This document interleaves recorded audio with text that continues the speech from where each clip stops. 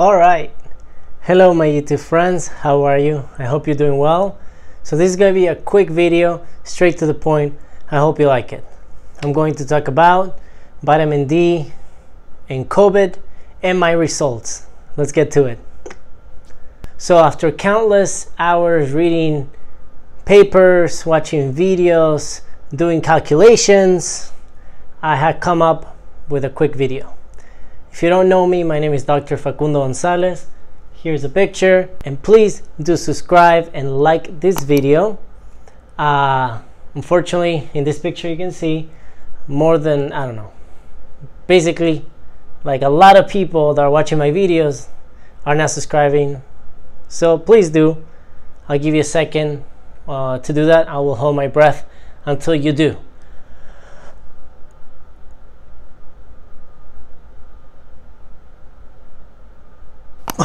Okay, I'm just kidding. I can't. It's like 3 a.m. when I'm filming this video, so I can't hold my breath. All right, let's get to it. After multiple researches in Barcelona, Germany, US, Brazil, United States, it has been shown that vitamin D deficiency, it is associated with an increased risk of mortality from respiratory diseases like pneumonia, influenza, the cold, etc., has been associated with an increased risk of mortality in people with COVID, has been associated with people with low vitamin D levels are more likely to be positive for COVID, and lastly, it is known that people with vitamin D deficiency have a weaker immune system. Those are the summaries. I won't quote the million research, but that's what it is, straight to the point. However, I do want to make the difference. This is important. If you already have normal levels of vitamin D, taking more does not show any benefit. So it only applies if you have a insufficiency in your vitamin D levels, it matters. But if you have normal levels, no need to take more. It has been proven not to work.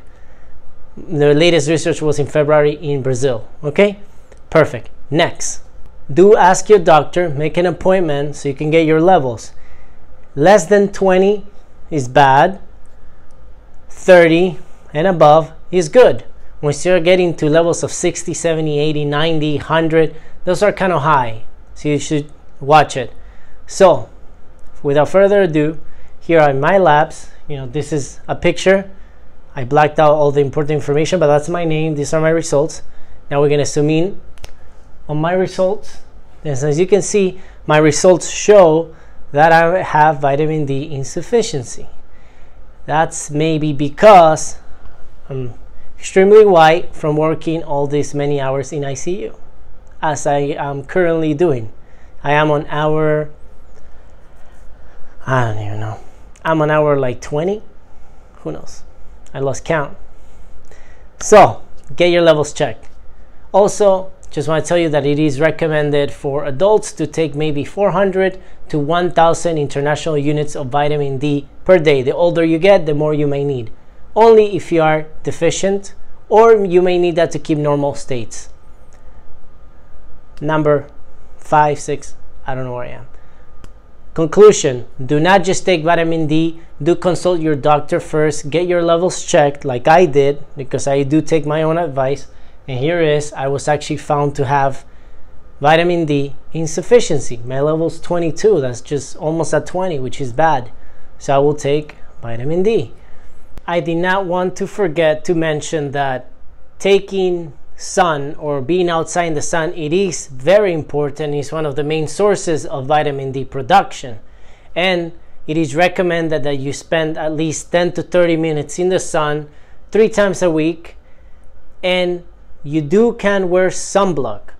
According to the Skin Cancer Foundation, there hasn't been no research showing that sunblock can prevent you from producing vitamin D. So do wear sunblock and get outside and spend some time outdoors, and it will help with your vitamin D levels. Lastly, taking a lot of vitamin D can lead to high levels of calcium that can lead to multiple symptoms, including death. You can have nausea, vomiting, diarrhea, abdominal pain, neurological symptoms, all the way to kidney stones, kidney failure, and death. So don't just take a bunch of vitamin D because it can lead to high levels of calcium. Okay? I hope you like this video. I try to make it fast and to the point. My numbers were all off, 1, 2, 3, but the information is there. I hope you like it. Subscribe and looked up a bunch of my other videos. I think they're really good. Thank you.